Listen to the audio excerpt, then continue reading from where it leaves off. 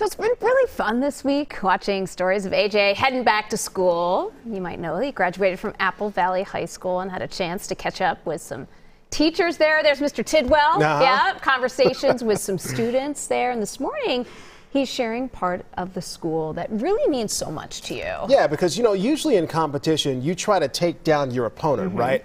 But at Apple Valley, the school is going above and beyond to try to build up the competition. Right. Speech and debate program built on what they call a tradition of excellence, a tradition that I was actually lucky enough to come up through.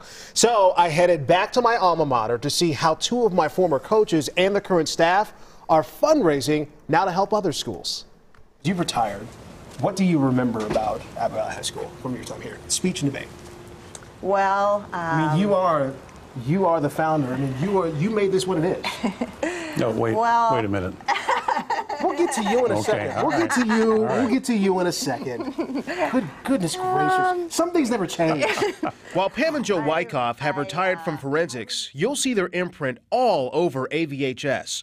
Look no further than the wall. when those pictures started going up on the wall and people see them, it's about lifting others up. They say, I see that person. Yeah. That person looks like me. Yeah. If that person did it, then I can do it too. In order to get on that wall, you have to know what forensics really is.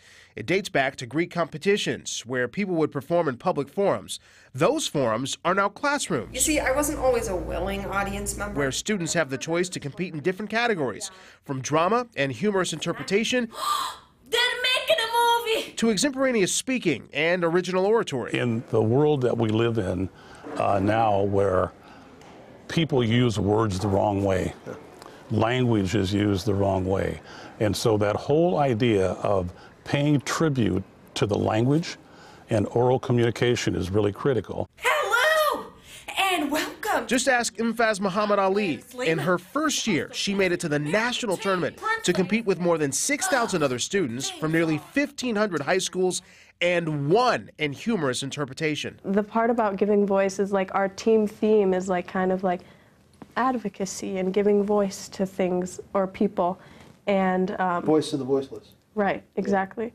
So yeah, that's something that I really care about. Pam and Joe are trying to help people find and share their voice. It's not the activity that gets the funding in the schools.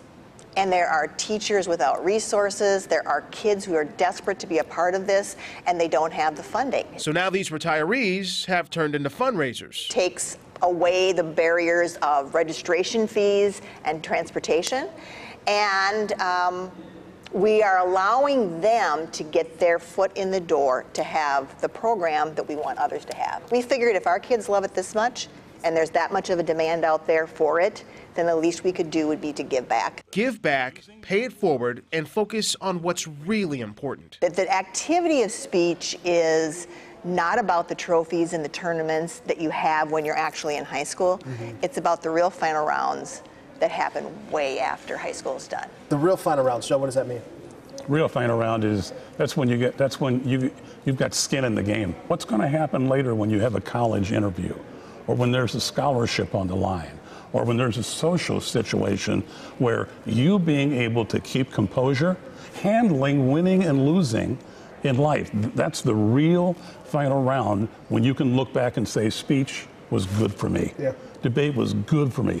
That's why I did it right there, because there's a transfer that can make my life better. The school has produced nearly 100 state champions in speech. Many of those students went on to the national tournament and, more importantly, have developed communication skills, critical thinking, empathy. So far, Joe and Pam have helped to raise more than $65,000. That money will go into a fund to help schools across the country either start a speech and debate program or to keep it. If you would like to donate, we're going to work to get more information on our website, WCCO.com/links. So awesome to go back and see them. And Joe is just full of... Wait a minute. I mean, no better spokesperson right here for the speech and debate program from Apple Valley High School, but I'll bet you Emphas is getting on that wall. Oh, she's up there. She will be up there. I mean, if you win, if you're a national finalist in the final round, you get up on the wall. Okay. So she will be up on the wall once she graduates. Guess who else is on the wall?